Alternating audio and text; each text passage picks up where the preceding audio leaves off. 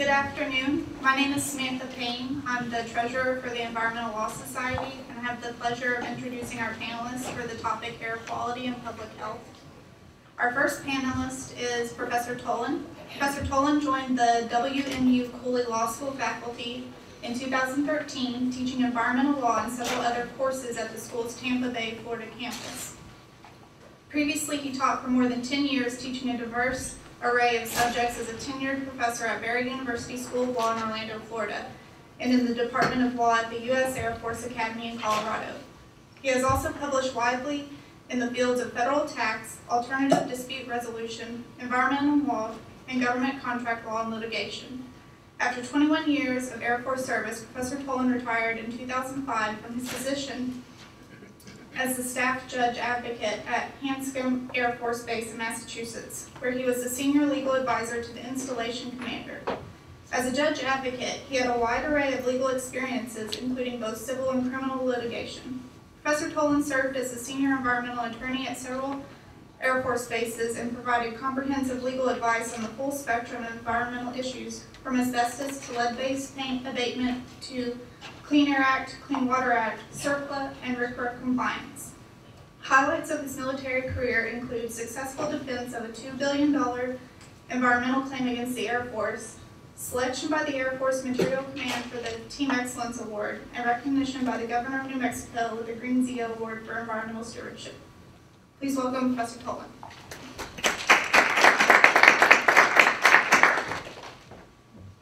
Thank you. I think you can all see my head. At least that part of me is digitally in the room with you. So I wish I could be there, my whole body. I know a lot of friends from the environmental community are there. I wish I could be there to interact and have lunch and catch up. And I'm sure we can do that offline.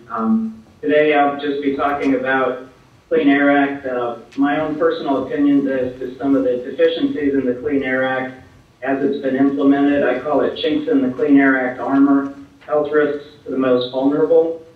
And as mentioned, I'm currently at Cooley Law School. The views reflected here, of course, are my own and not those of the institution. Oops. Well, I've lost you. Hopefully you can still see me. The definition of chinks in the armor is basically a small cleft, slit, or fissure, or a weak spot that may leave one vulnerable. The idea of a chink in the armor here, I think, the Clean Air Act has gone a long way to provide cleaner air for our nation. So it's not like we're out there naked. We've actually got the suit of armor. But there are still some weak spots that do leave individuals vulnerable, especially children, the elderly, individuals with breathing difficulties.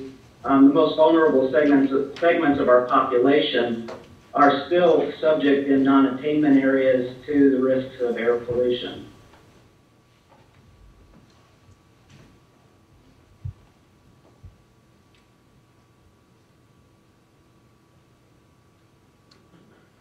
All right, so I wanted to go through just a little bit of background on the Clean Air Act, a little bit of the history as to how we got to where we are today.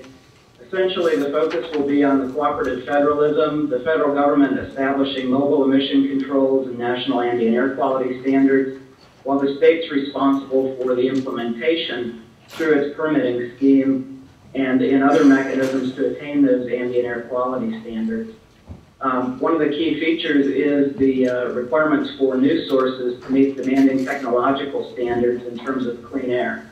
What I wanted to note is some of the lingering non-attainment problems and some of the health issues related with that. What I perceive to be the chinks in the armor at the federal level in terms of state implementation shortcomings and also overall individuals' resistance to lifestyle change. So if we look at the Clean Air Act, we're normally referring to the Clean Air Act of 1970, which is the federalization of air pollution control. The Clean Air Acts of 1970 were not the first federal foray, however, into air pollution. So we do have some vestiges that find their way into the Clean Air Act scheme. Significantly, the idea of criteria that have been developed by the Secretary of Health, Education, and Welfare at the time, now Health and Human Services, to try to determine just what safe levels were for air in terms of criteria. Those are now reflected in the criteria of pollutants under the Clean Air Act. The Air Quality Act of 1967 directed the states to establish air quality control regions based on topographical and geographical considerations.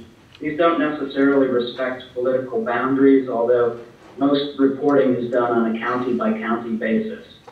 The focus of today's presentation will be the Clean Air Act of 1970, as amended in 77 and 1990. Significantly, again, we have federal fuel emission standards for vehicles. This is the EPA ability to regulate mileage requirements for vehicles, to regulate fuel content for mobile sources. We also have the national health-based National Ambient Air Quality Standards, or NAAQS, for stationary sources, which are implemented by state implementation plans, or SIPs. The new source performance standards are a way to ensure that the best control technology possible is introduced as new sources come online. This is the first chink in the armor of the Clean Air Act. Old sources were initially grandfathered so that they didn't have to meet any technological standards whatsoever. This may have made sense back in 1970 when Congress had imagined that all the air would be clean by 1975, but in retrospect, 45 years later, it doesn't seem that that's the case. And the old grandfathered sources have a considerable economic advantage to keep strapping on repairs to their existing facilities instead of investing in the new, much more effective pollution control measures. Second chink in the armor is at the federal level, we're looking at limited pollutants that are covered. The original criteria pollutants, particulate matter, sulfur dioxide, nitrogen dioxide, ground level ozone, and its constituents, basically hydrocarbons and nitrous oxides, and also carbon monoxide. Those were the only original criteria pollutants. We only have had one pollutant added since then. That was a result of litigation. Lead was added, and there haven't been any additional pollutants listed since then. Also, initially in 1970, we only had 7 hazardous air pollutants regulated. In 1990, Congress was fed up with the pace of EPA in addressing these hazardous air pollutants and added 187 to a list statutorily and directed EPA to add 24 per year as additional hazardous air pollutants subject to regulation. The third chink in the armor derives from the state implementation plans. Essentially, the EPA sets the standard, but the state is at liberty to impose its own control measures. And it can over-regulate, under-regulate. As long as it meets the ultimate goals, it can choose not to regulate at all certain emission sources. And when I talk about emission sources, I'm talking about the stationary sources that are subject to the National Ambient Air Quality Standards. So the states have the opportunity to impose restrictions that are very costly on certain industries. They even can put a particular business out of business by imposing a cost to that business that it can't afford. But again, as long as they meet the requirements at the bottom line for the National Ambient Air Quality Standards, the SIPs are beyond the scope of federal control. Finally, another chink in the armor would be that the criteria that are being measured are moving targets. As science evolves, as we discover that these criteria pollutants are health hazards in even lower doses, the standards have been modified. Significantly, we've added smaller particulate matter, referred to oftentimes as PM 2.5. We've changed the ozone standard from a 1-hour standard to an 8-hour standard. The standards for lead have been revised from 1978 up to 2008 to more demanding standards with regard to lead emissions, as science tends to show that even smaller exposures are hazardous. As 1977 rolled around, the goals of the Clean Air Act had not been realized.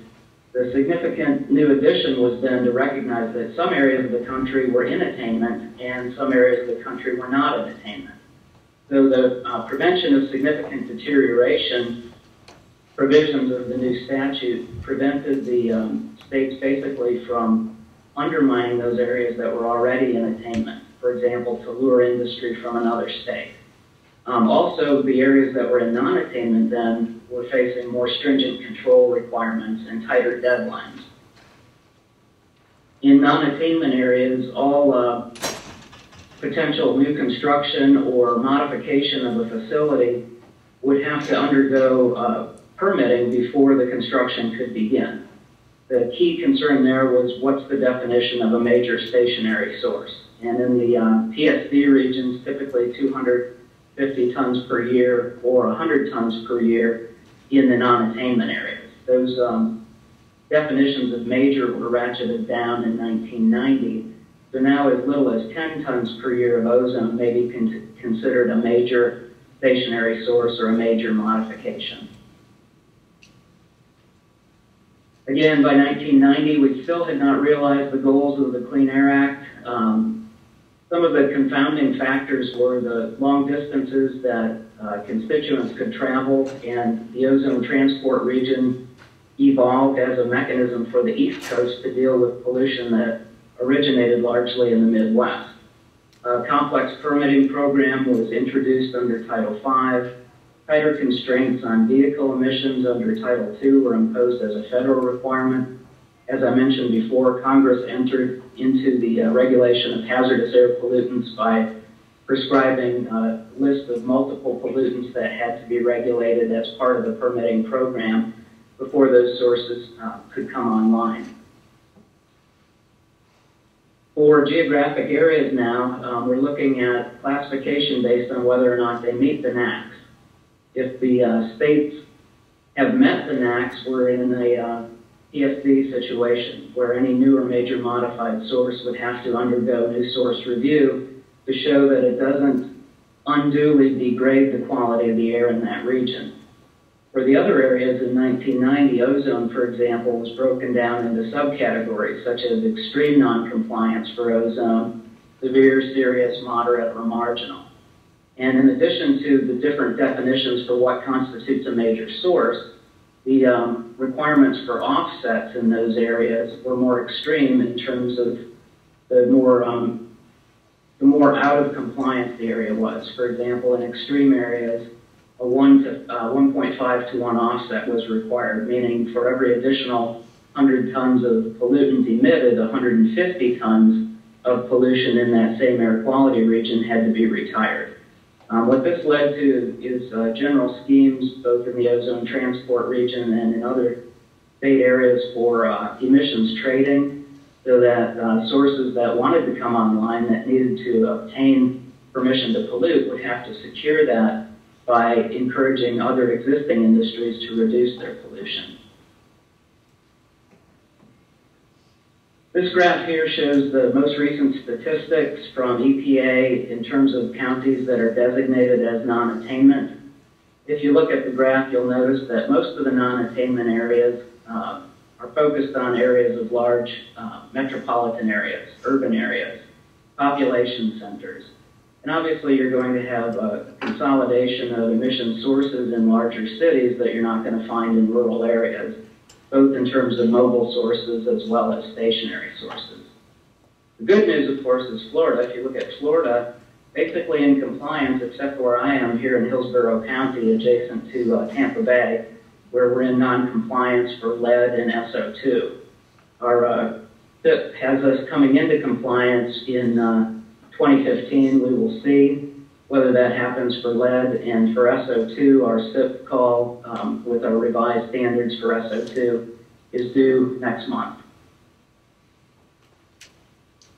So what's the problem with non-attainment? Well, when we look at the criteria of pollutants and the associated health risks, we can see that there's an increased incidence and severity of respiratory disease for particulate matter and also the constituents of ozone, nitrous oxides, and also the hydrocarbons, which are very small materials which can get deep into the lungs and can exacerbate existing lung conditions such as asthma. Sulfur dioxide and nitrogen dioxide are components of acid rain, so those can lead to cross-contamination of the nation's waters. Also, they generate fine particulate matter, which poses the same respiratory problems. Carbon monoxide you're probably familiar with. You probably have a carbon monoxide warning monitor in your house that will go off, known as the silent killer. Carbon monoxide basically replaces oxygen in the bloodstream, where you with potential to go to sleep and never wake up. And most of you are probably familiar with the adverse effects of lead, especially in children. As a neurotoxin, there's adverse impacts on the brain, causing developmental and attention deficit disorders, as well as long-term adverse impacts on brain development in terms of reduced IQs in children. So who's most at risk? Right now, our urban children are the most vulnerable, especially those that are active outdoors in the city. So if we have an ozone episode or a heat event in the city, we have obvious impact on the individuals that suffer from asthma. Ozone has also, in some studies, been suggested as a potential trigger for heightened development of asthma based on chronic exposure in high ozone areas. Obviously, the breathing difficulties impact the lungs, and what I wanted to do is just spend a second looking at a deeper level as to what the impact is. The blue on the screen there is essentially the white blood cells trying to respond to the inflammation in the airways. It's been described in common terms as having a sunburn on the inside of your airways. And if you can imagine the irritation and the constriction that would accompany the sunburn. In the alveoli on the left-hand side of the screen, what happens with asthma victims is they try to harvest as much oxygen as they can. So the alveoli capture more oxygen and swell up. The swelling factor causes wheezing, coughing, respiratory difficulties, and aggravates the factors of asthma, resulting in more emergency room visits and could ultimately threaten the individual that suffers from asthma. The reason that I'm concerned about this especially is because of increased population and increased urbanization that's projected for Florida. The latest Florida census shows that the population is doubling between 1970 and 2040. In Duval County out there in Jacksonville, the population is increasing at double the national rate. We're seeing 40 to 50% more people in Florida cities by 2040 than now, basically 50% more population, which will contribute to these air pollution problems. In addition, we have increased heat events. Based on climate change, we expect that heat events will continue. If you recall last summer, there were a number of heat events. People were warned to stay indoors. This is nothing new in cities like Los Angeles, where they've had smog alerts and similar warnings issued throughout time. But in many metropolitan areas, I'm sure you've heard of the problems in China. In India this year, in June, Delhi experienced ozone levels at double its normal ozone levels during a summer heat wave, up to double the safe limit for ozone. Another reason to be concerned is that birth rates in Florida are climbing. As we have more children, we're adding to that group that's most vulnerable, both for asthma and other developmental exposure, brain development, lung development. All that makes the children more vulnerable. And also, everyone knows that Florida is a haven for the retirement community.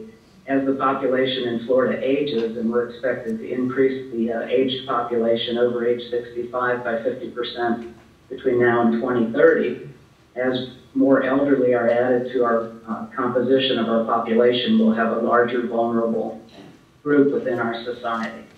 So the challenges, and I'll wrap it up, I know I'm probably running out of time, there are to protect asthmatics and those with respiratory illness or weaknesses will continue to remain a challenge. Science often shows that we initially underestimate the threats. We've had to upgrade the criteria standard several times already. Exposures to toxic releases and fugitive emissions are not well regulated.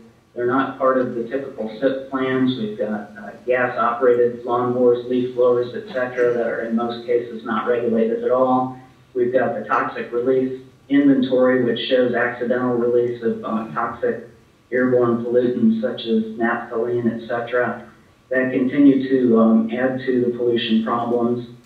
Much like the Clean Water Act, the low-hanging fruit has been harvested. The measures that remain are going to be controversial. They're going to perhaps involve lifestyle changes like mass transportation, which at least in the South Coast Air Quality Management District in Los Angeles have been heavily contested. And also we're going to have increased expense. And so industry could be expected to fight back, particularly as the costs of control become higher. that wraps up the formal part of my presentation. I don't know whether we're going to do questions at the end or whether it's appropriate for questions.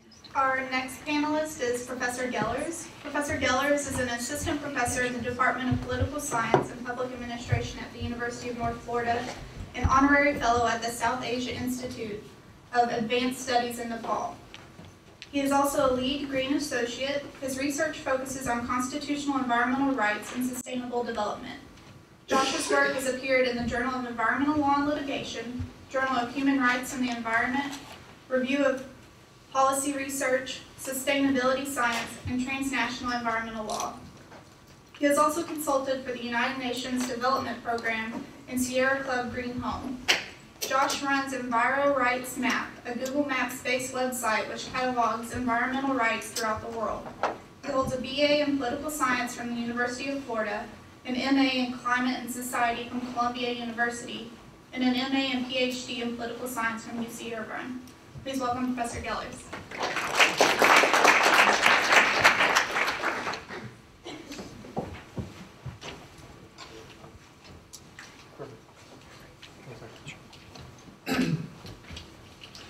So I'd like to thank Professor Hull, Florida Coastal School of Law at Jacksonville University and the Environmental Law Society for having me here.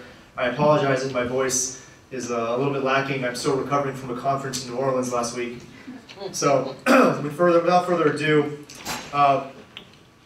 my talk is going to be a little bit more focused on upscaling the relationship between some of the topics that we've been discussing today, mainly indoor environmental quality with a specific emphasis on air quality, human rights at the national and international level, and then green buildings as a potential salve for being able to provide people with a means of achieving the kinds of quality of life and health necessary to see that all of their human rights are adequately fulfilled.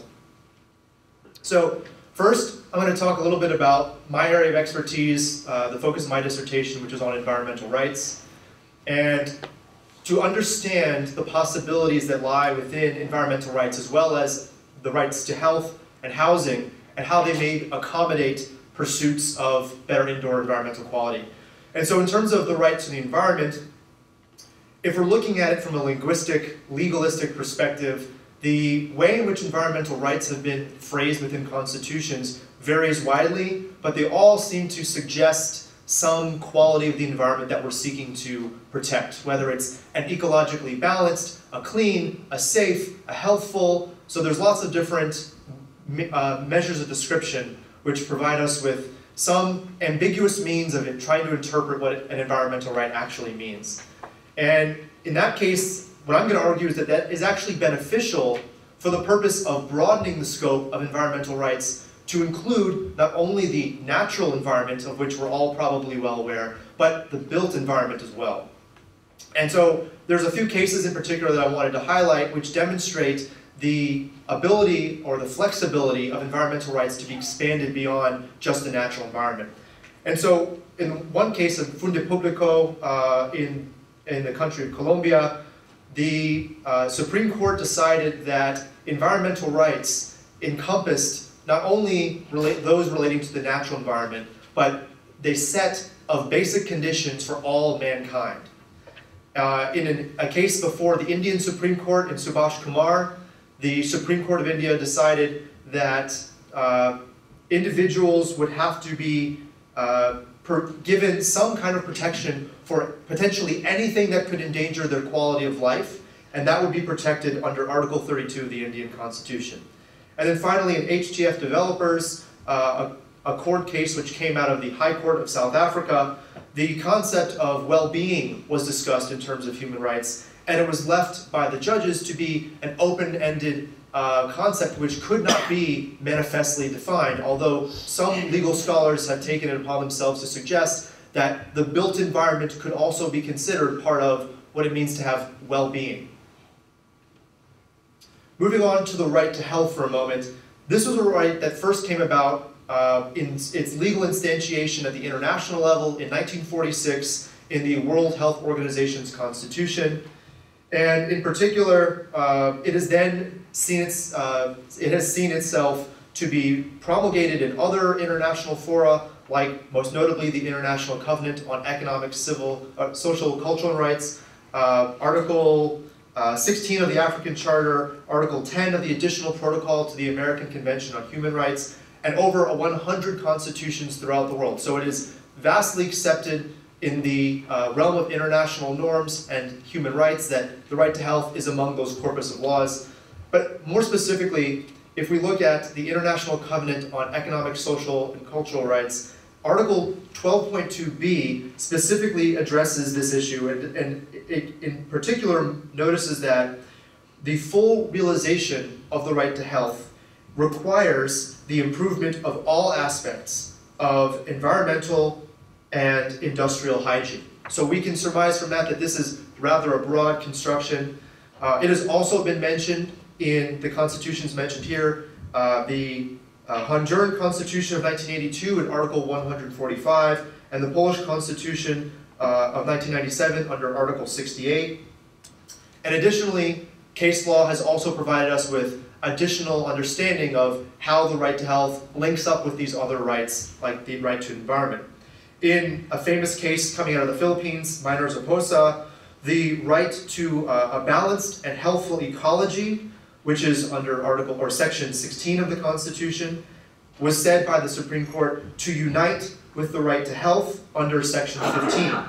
And then at the regional level in Africa, in the Serac case, which dealt with oil exploration in Nigeria, the African Commission held that Articles 16 and 24 of the African Charter mandate that governments desist from directly threatening health and the environment of their citizens. So clearly there are antecedents for understanding a relationship between various human rights, such as the right to health and the right to the environment, that provide us with some additional leverage over deciding how we can go about legislating that in a way that's more concrete to move beyond some of the criticisms that have been levied against rights like the right to environment, which have been challenged on the grounds that they're simply too ambiguous to be fully implemented at the national level.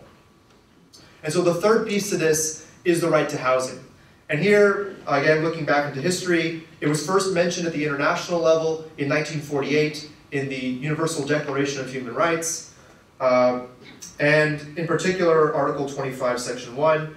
It has subsequently been recognized in other international human rights instruments like the ICSCR Article 11.1, the International Covenant on Civil and Political Rights, Article 17, Section 1, and the Convention Against the Elimination of Discrimination Against Women, Article 14.2, Section H, among others as well, which I have included in a paper which is available online.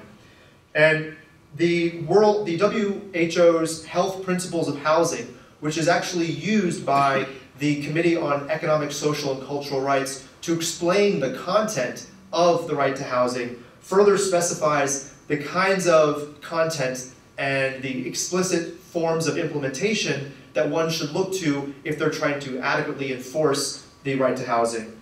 And so the WHO document mentions in particular that governments should guard against indoor air pollution as a specific way of addressing issues associated with health and housing. In addition, the Committee on Economic, Social, and Cultural Rights has further explained the relationship and the content of the right to housing in their General Comments 4 and 14. General Comment 4 specifically talks about habitability. What does it mean for individuals to successfully and healthfully inhabit someplace where they are living? And they mentioned in Comment 4 that it protects from threats to health, so that specifically ties housing to health. And then in General Comment 14, it mentions that environmental conditions and housing are both to be considered in concert as determinants of health as well. And this is not only to mention international legal instruments, but as you can see from the final bullet point here, this kind of a right, the right to housing, has been implemented or adopted in 40% of the constitutions throughout the world. One particular example I'd like to highlight is from Article 48, Section 1 of the 1990 Sao Tome and Principe Constitution, which specifically notices the linkages between housing and the environment.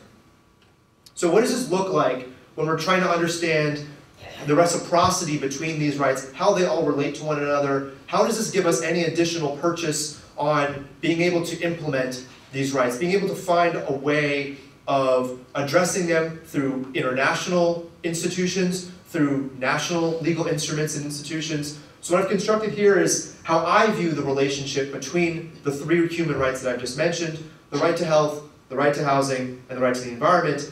And then at the bottom, I've expanded the notion of what it means to have an environment by focusing not only on the natural environment, which is already well established in case law and literature, but to begin a conversation about expanding what it means to talk about the environment in terms of the built environment as well.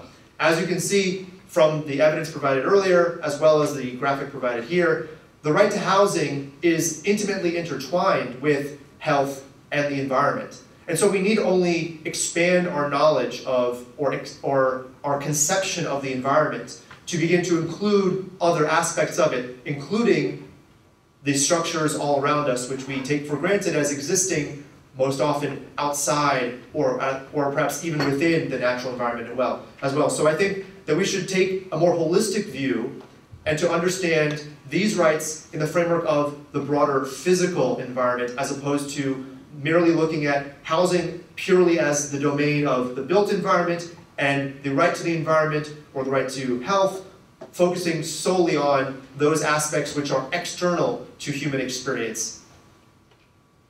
So how does this relate to the more fine-grained issue of indoor environmental quality and air quality?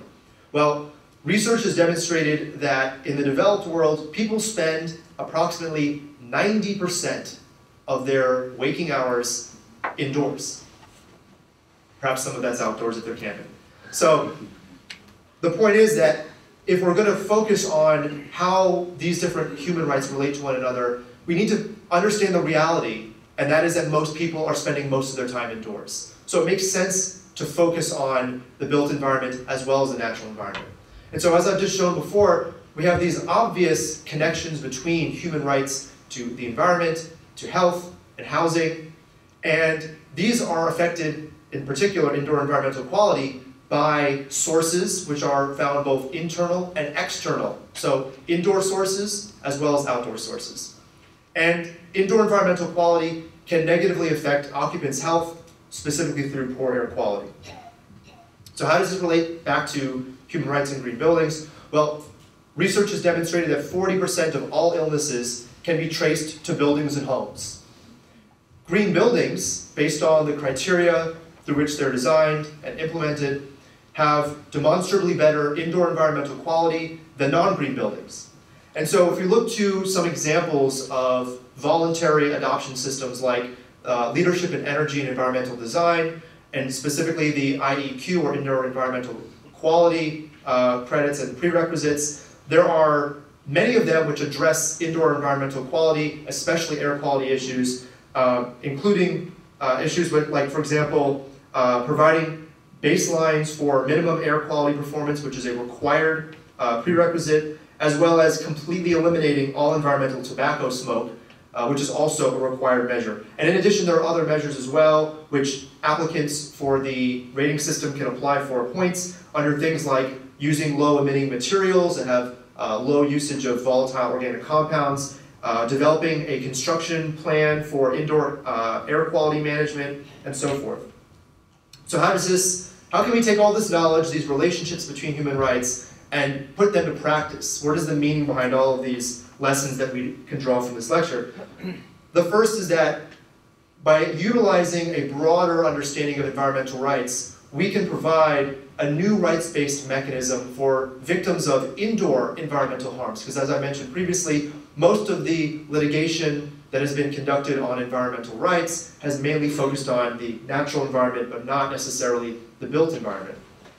Also, again, to combat the charges that environmental rights are just pie in the sky, paper tigers that no one has any business implementing, by adopting an approach that recognizes the relationship between health and housing, we can offer specific, measurable criteria for the implementation of environmental rights.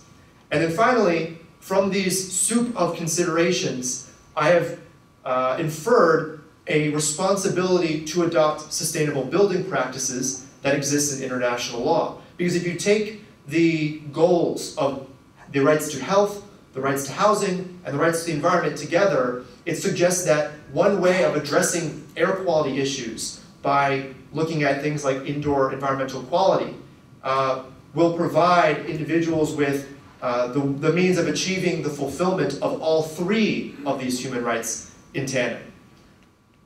That's all the time I have for right now. Thank you for your attention, and I look forward to any questions you may have. Thank you.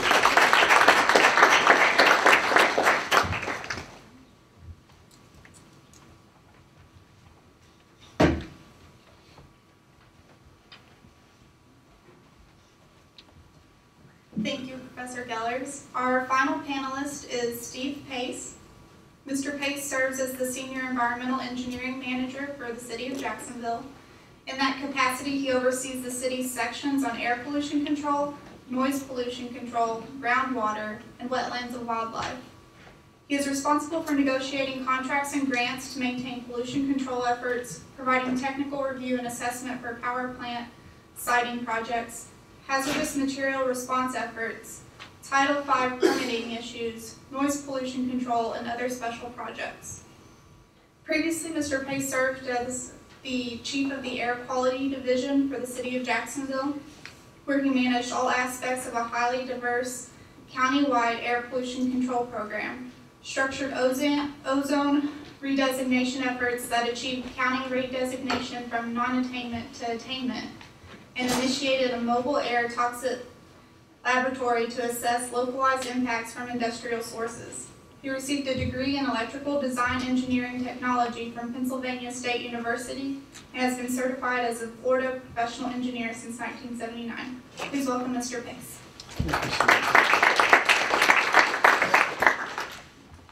Good afternoon. I'm batting cleanup, I guess.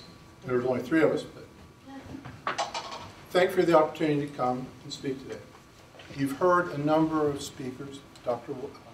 Wells, Dr. Tolan, talk about air pollution somewhat on a larger scale. I would like to take you lower on the scale. I'd like to talk to you about what happens at the local level relative to air pollution and air quality. From the local level, our team, the Environmental Quality Division, has 870 square miles to cover. We have a population of about 840,000 people we're trying to protect. And we try and do that by regulating the air quality. At our level, we try and do that through permitting sources. We make sure that every source that we have in Duval County that is a pollution source has a permit. We make sure that it meets all the established rules and regulations. We follow that up by ensuring that we inspect them to make sure they comply. And then we go out and we have ambient air monitoring, where you heard National Ambient Air Quality Standards, where we monitor those in order that we see if everyone's in compliance. Very difficult job, very complex. Air pollution monitoring takes time, takes money, takes effort. But we are trying to ensure that the community is not exposed to an air quality that will damage their health. And we can only do it to the point that it's regulated. We would love to be able to go after air toxics. You heard that. It's not regulated. We have the 6 criterion pollutants, and as you heard, they're established for the primary standard, which is to address the public health for both the sensitive groups, the elderly, the young, but there are also secondary standards of the National Ambient Air Quality Standards. And those are designed to protect visibility, trying to protect against crop damage, plant damage, and also not affect buildings. So you have these standards, and they're reassessed supposedly every 5 years. And I say 5 because it usually takes longer than that. but they utilize the best information. And you've heard that. We, or the standards, have to use the best knowledge available at that time. And as our knowledge improves, we're going to see reductions in the concentrations that are allowable, and that's what we can then enforce. One of the interesting things about trying to convey to the public the air quality is the fact that when we start talking about national ambient air quality standards, they're in micrograms per cubic meter, they're in parts per billion. Most of the people aren't going to appreciate what that means. And for example, raise your hand. Did everybody think about who thought of air quality this morning when they first woke up? No. But as you've heard, air quality affects each and every one of us every day. How we get to work. What happens to us as we're going to work. What kind of industries are in our area.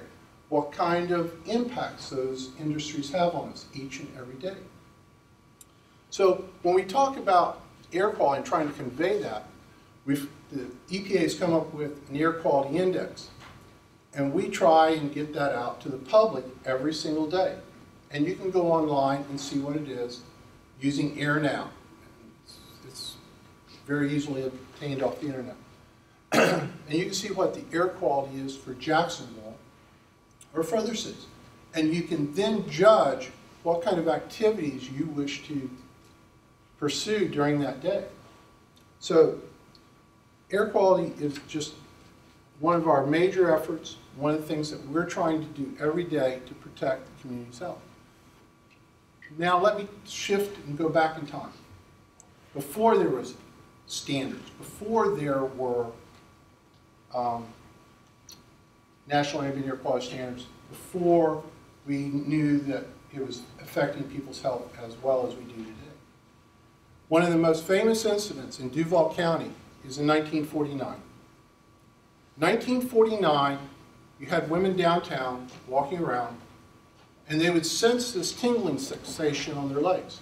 And they would look down, and they would find that their stockings, their nylon stockings, were dissolving. Now think about that for a second. Nylon stockings are dissolving. Life sent a team down to look and find out what it was. And the New York Times reported, and I won't quote it exactly, but it said, gee whiz, the women, all they lost were some nylon hoses, whereas they still have their health. Today, we wouldn't write that. To be exposed to that kind of concentration would have both short-term and long-term impacts on your health, because the impacts were from, probably, speculating, JEA Southside, and a mobile electric generating plant that was at the foot of Laura Street. The fuels that they were using at that time would have been high in sulfur, would only taken a little bit of moisture, relative humidity. You'd had sulfuric acid mist, voila, dissolving nylon stockings. The impact of doing that went across the nation. That is probably one of the more famous incidents of air pollution in Jacksonville. But we also had another incident in 1978. In 1978, the port, who was bringing in thousands and thousands of cars, started noticing that the cars were staining. The stains wouldn't come off. Can you imagine what the impact would that be to all the dealers? You get a brand new car, got spots on it, not what you're looking for, not the custom paint job that you want. Consultants are called in, people are running around trying to figure out what it is. Eventually, it's discovered that it's the result of Alton Box and JEA Kennedy. The soot that comes from their facility, because of the type of fuel they were burning at the time, was impacting these cars. Now I want you to know we were ahead of our time at that time, because some of the cars that they were bringing in were Jaguars. They were stained, they couldn't be sold. So staff said, we'll take them and use them as staff cars. You know, they didn't see it. We were so far ahead of our time, they couldn't see letting us use those cars. They couldn't sell them, so let us have Jaguars as staff cars. They didn't see the humor in it at the time. The port, even though the sources changed their operation, the port moved from Talleyrand all the way out to Blunt Island, but they still didn't escape pollution problems. They still had fallout, dust problems that were affecting the cars that took quite a while to resolve. But that was a major, major issue in Jacksonville with the standing of those vehicles. And probably the most significant of the environmental air quality issues, and hopefully most of you can remember this, 1984. This now will deal with something that's not the classical air quality issue. We're not talking about national ambient air quality standards, which we normally talk about air quality. We're now going to talk about odors. 1984, there is a documentary published, and it was aired on TV, and it said, here's what's going on in Jacksonville. The odors are horrible. They were talking and interviewing people. And one of the politicians said, when he was asked, what do you think about the odors? Smells like money. So that's where the title came from. It was a reflection of the fact that you had a very industrial complex in Jacksonville. You had 2 craft pulp mills. You had 2 CST processing chemical plants.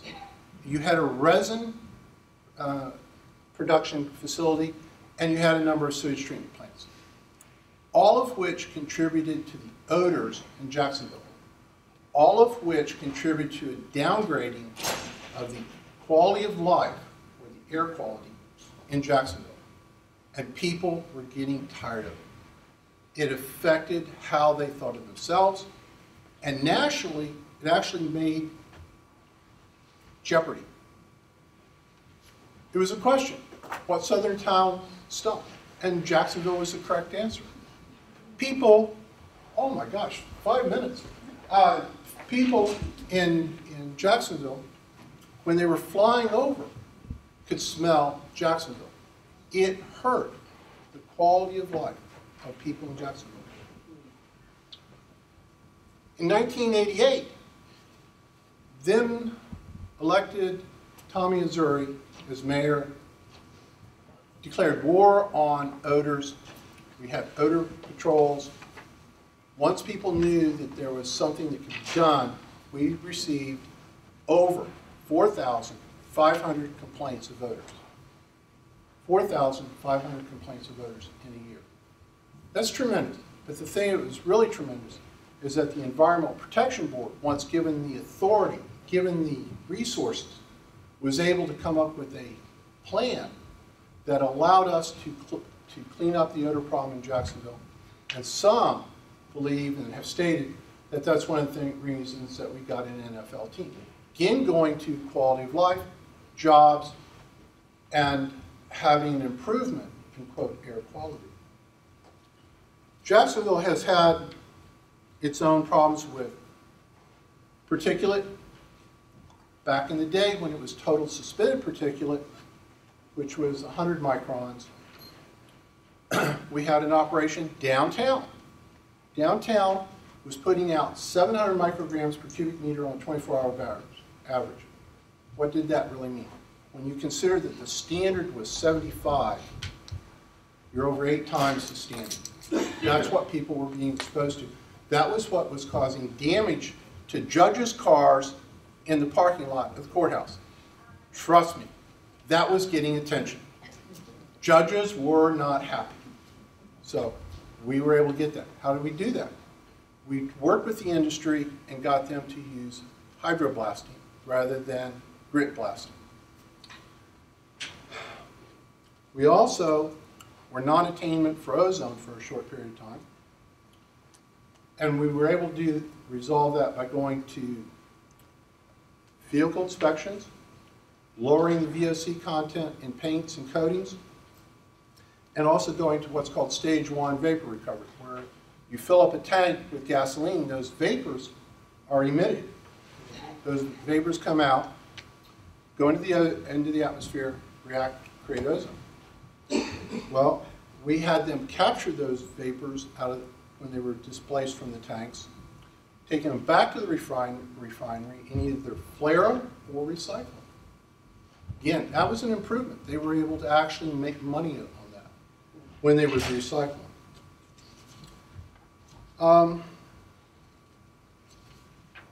Since I'm running out of time, I'll simply mention that we're not through facing problems with air quality. As the technology increases, we're going to see reductions in the standards. We'll have to modify our approach to air quality in order that we can protect this community and do so as efficiently as we possibly can. We maintain 12 monitoring sites throughout the 870 plus square miles of Duval County. 12 monitoring sites. I don't have all 5 or all 6, because, well, all 5. We don't do lead, because lead is, we don't have a lead source. All 5 monitors aren't, all criterion pollutants aren't in those sites. But we have real-time analysis. Real-time analysis, so we can see it.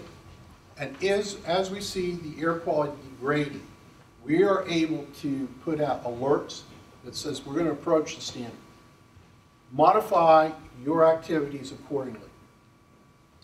If we see that it's going to exceed the standard, we put out an air pollution episode. And with an air pollution episode, we're telling you, the public, community, we're going to violate the standard. You need to adjust your activities accordingly.